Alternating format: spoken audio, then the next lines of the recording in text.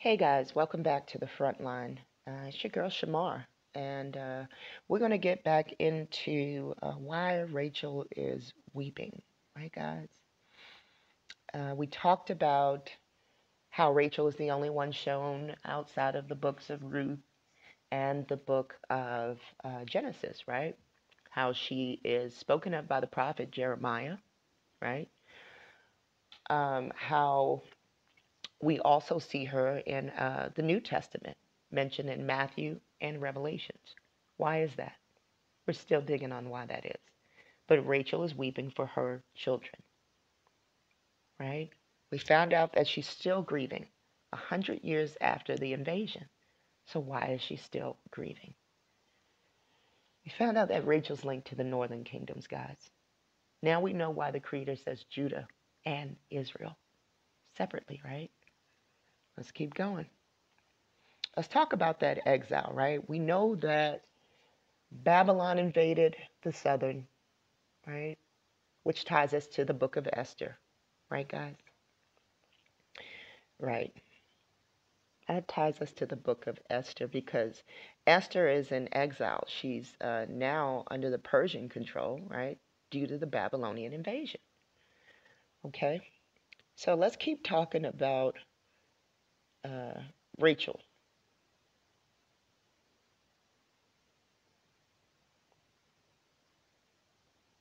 See, this person's going to make the mistake right here too and classify this as the Babylonian invasion, but it's not the Babylonian invasion if we're talking about Rachel, because Rachel's kids were affected by the Assyrian invasion.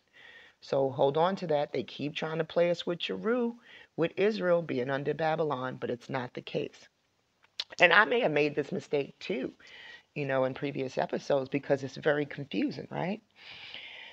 All right, so let's read this. So it says Western Christians have had a lot of trouble identifying the depth of panic and pain of the Babylonian exile, which one prophet compared to a mother losing her children. Thus says the Lord, a voice is heard in Ramah, lamentation and bitter weeping. Rachel is weeping for her children. She refuses to be comforted for her children because they are no more. All right, it says here, Rachel, the wife of Jacob in Genesis, is here symbolized as the national mother. Disconsolate, watching as her children, vulnerable and defenseless, are plundered and pillaged and then taken 1,000 miles away to Babylon. And they're taken to Assyria. So they're mixing up the two invasions. All right. It says, surely these children are no more. Okay. Exile was the trauma of the Old Testament, and we dare not underestimate its impact. Moving to Babylon wasn't just a setback and inconvenience. The Israelites believed they owed their existence to God's irrevocable promise to Abraham of countless descendants and a perpetual kingdom of their own land, the land of Canaan. That was promised to Abraham's seed through Sarah. That promise was confirmed through Israelite story in a series of steps beginning with the I'm trying to figure out, why did I include this article? Here we go. Let's fast forward down here. All right. The first major crisis came around 930 BCE when God took the nation of Israel from David's grandson, Rehoboam, and divided it into the northern and southern kingdoms. The northern kingdom eventually fell to the Assyrians in 722, leaving only the rump state of Judah to the south. And so the bulk of the promised land was no longer an Israelite possession. And the chosen people in the north, why is it saying that? The chosen people in the north were never heard from again. Didn't Rachel say she was crying because her children were no more? Is this article not letting us know that this affected the northern kingdom? Because we see here that it's the Assyrians, tells us here this is affecting the northern kingdom, right? Hold on to that. Remember, it's Assyria that takes Israel. Babylon takes Judah. Let's keep going. All right. The ancient promises were beginning to unravel, but at least there remained a remnant. The nation of Judah. Really? But imagine if an invading army took control of the western 2/3 of the continental United States, deported many of its residents to South America, and erased state lines, leaving intact only the states east of the Mississippi River. Sure, we can see an upside. Do we really need Texas and two Dakotas? But the drastic change would be rather traumatic nonetheless. Now, this sounds like something that really happened, even though they're trying to inject this as a hypothetical, just for you to have a visual. We are talking about the Americas that this happened in. So this article is just being funny right now by using it as a quote, example. No, it's telling you the truth in it. But let's keep going. All right, but the drastic change, we're right here, would be rather traumatic nonetheless and result in a lot of soul searching about what it means to be an American, especially if you believe this is God's country. But the worst was yet to come. In 586 BCE, after a decade of struggle, the mighty Babylonians under the dreaded king Nebuchadnezzar exiled a portion of the southern kingdom after destroying Jerusalem and burning the temple to the ground. Now see, here's the difference. The Assyrians wiped out everybody. Here, the northern kingdom is never heard from again. Okay? Everybody wiped out in the northern kingdom. All right? But down here, only a portion of Judah was wiped out. I wonder why. Anyway. All right, it says Nebuchadnezzar exiled a portion of the southern kingdom after destroying Jerusalem and burning the temple to the ground. The temple, mind you, God's dwelling place. Says who? This temple that Solomon made where he was burning incense in it? The same incense the Creator says stink? Let's keep going. Oh, not to get off track, guys, but the incense tree was found here. I found that too when I was doing the This Is the Place and We the People search. All right, let's keep going. Now the chosen people have no land, no king, and no temple. That's just another way of saying that God has abandoned them. The exile is Judah's tragic story. The reference point of the past, that moment that would now color all others and that needed to be processed. It says here, how could God let this happen? How could God abandon us? Because we turned on our covenant. What do you mean? Let's keep going. Here's what I want y'all to pay attention to. Remember, this is Judah's fate. This ain't Israel, the northern kingdom, Ephraim's fate. This is Judah. All right, y'all. They playing 3-card Monte on y'all. I hope you paying attention. The people of Judah did return from Babylonian captivity due to the policy of the conquering Persians of resettling the people that the Babylonians had deported. So that's good news. But the Persian Empire did control the land of Judah for the next 200 years. And during that time, the question shifted a bit. All right, but pay attention. Who did this for them? The Persians. But Shamar don't know what she's talking about, right? Shamar just want to throw dirt on Esther's name, right? And Mordecai and the honeypot harem. Well, wait a minute. Why was they trying to get Esther up under Xerxes, the Persian king's nose? Was it so that they could come back out of exile? Was this what Judah wanted? Shamar don't know what she's talking about, though, right, y'all? Only Judah came back under the Persian control. Who had the ring, y'all? Who had the Persian ring, y'all? Man, listen, I don't be playing no games around here. You better do your stories, get your stories straight, do your research, y'all. This is why they put Esther under Xerxes' nose, so they could come out of exile. They needed that ring, didn't they? They needed to come up out of exile by any means necessary. Esther was going to marry this foreign king. Okay? Now, is that one of our laws from our Creator, that we should give our daughters to men of other nations so that we could get back home? Huh? Or was the Creator supposed to bring us out of exile? I thought the Creator was supposed to make a highway, not Esther and Mordecai, some man named after Marduk. Man, listen, I told you that ain't our book. I told y'all this ain't our queen. Look what she did, y'all. Smoking gun right here. The only people to come back out of captivity were Judah. Ephraim is never heard from again, y'all. No wonder why Rachel is weeping. They are never heard from again.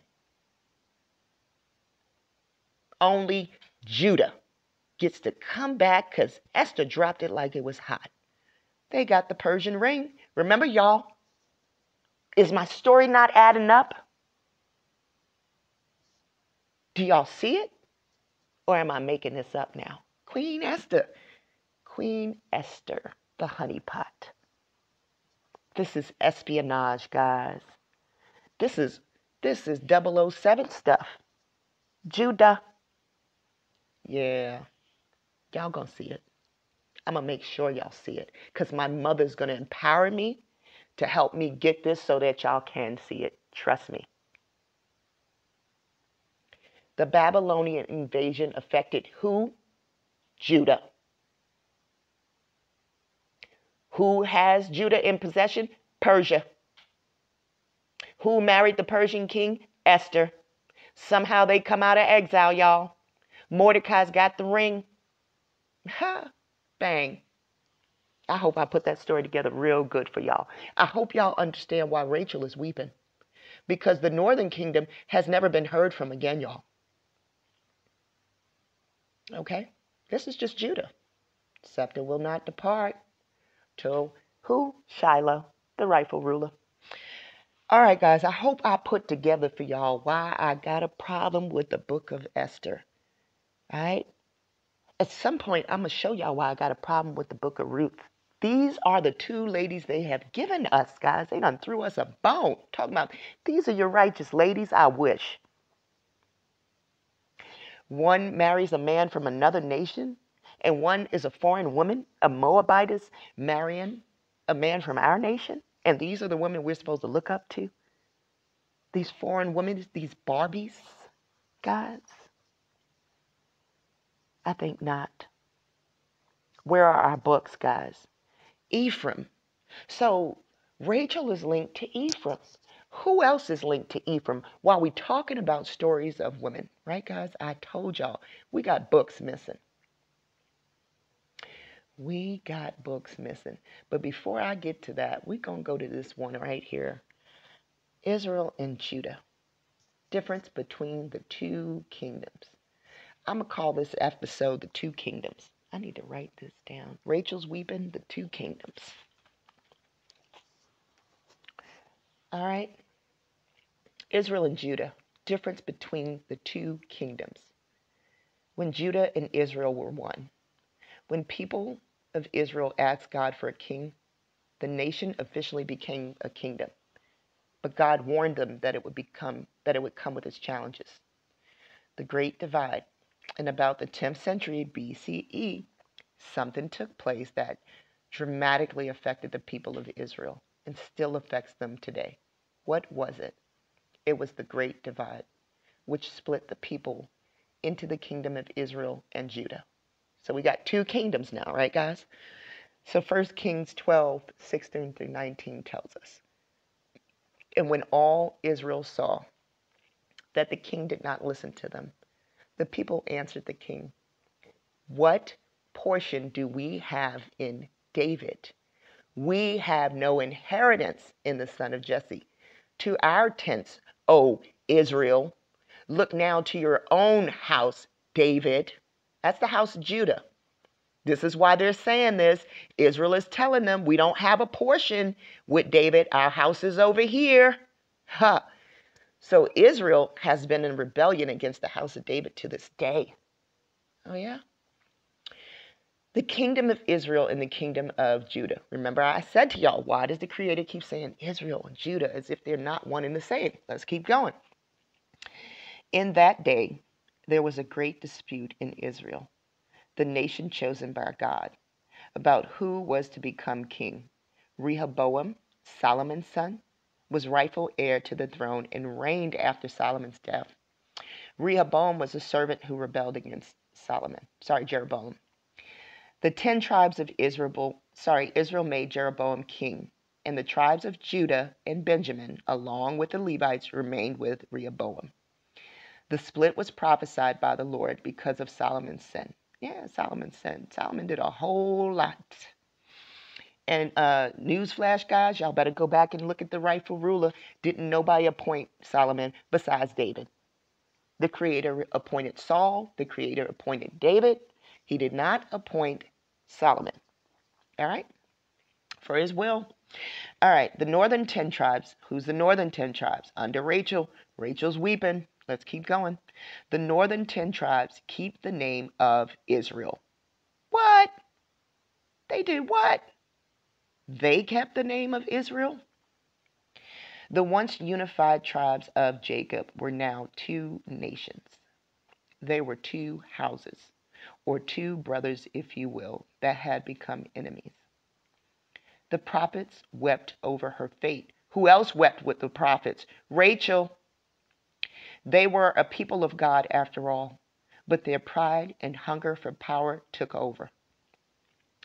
All right, difference between Israel and Judah. We see through the rest of the Old Testament how these 2 nations fought with one another. They each became strong and independent and created 2 distinct lineages in history. Each had their own kings and even their own prophets. Check that out. Sadly, also both Israel and Judah fell into captivity. Although to different powers. What did I just tell y'all, guys? They're not in the same captivity. And at different times. God sent the Babylonians to capture the house of Judah. He sent the Assyrians to capture the house of Israel. Are you an Israelite? Or are you a Judahite? And while the Babylonian captivity of Judah lasted for a period of 70 years, really short, right? Because they got that ring. They done came on back. They done put the honey pot up under them, up under Xerxes.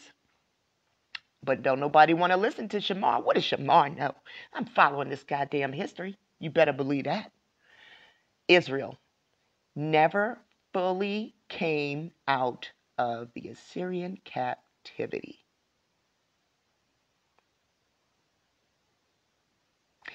The Samaritans were considered half-breeds from the house of Israel, but many tribes were considered lost. Israel never fully came out of the Assyrian captivity. But Judah sure did. They came up out of that Babylonian captivity, didn't they? Yeah, they found a way, huh, guys? At first, they were known as the diaspora, which is a common name for the Jewish people who live away from their land. Eventually, the northern tribes became the lost sheep of the house of Israel. Judah is not in that, guys. What did I tell y'all? Y'all think I'm joking. Let's keep going. Because the 2 houses are mentioned by who? The kingdom line of Messiah had to come through Judah. Remember, Leah got that holy grail. They pushing the JC on you. Who's behind that, guys? It's going to blow y'all mind. Remember, it's Levi, Judah, and Benjamin. I link Levi to Rome. Judah's still on the throne, guys. I'm trying to tell y'all something. The father, the son, the prodigal son. Like I told y'all, why they mention Rachel? Because they got to mention Rachel in this hijack book. The prodigal brothers, Israel and Judah. I like this little article. It's giving y'all a lot of information. The southern kingdom of Judah is like the firstborn, who never intended to abandon the father. The kingship rested with him. Judah carried the lineage of the great King David and King Solomon. Oh, these kings that the Creator ain't rocking with? What I told y'all about that, the carcasses of the kings. Biblical history shows us, what is going on with this thing? Biblical history showed us that Judah remained closer to to the Lord in his ways, even though their hearts were far from him. This lays out the northern kingdom of Israel to be the younger son. The prophet Jeremiah tells us in great detail that neither Israel nor Judah were perfect. Both had evil hearts. But it is Israel who first went out and sowed their wild oats and chose other gods and foreigners. Doesn't it sound like the younger son who committed many sins in a foreign land? It was Israel because Balaam tricked Israel. Where's Balaam from? Moab. Who's from Moab, y'all? Ruth. Remember, y'all, I told y'all, it started back with the book of Esther, but it pulls back in Ruth. Ruth is a Moabitess. Okay? And I told y'all, Balaam, you couldn't curse Israel. So what did Balaam do? He sent the woman to seduce the men. We'll get to that. Taking y'all on one heck of a journey. But we're going to stop it here because I don't want the episode to be too long. But I want y'all to recognize the difference in the two nations. Because Rachel's only weeping for one. Much love to you guys from the front line. It's your girl Shamar. See you next week.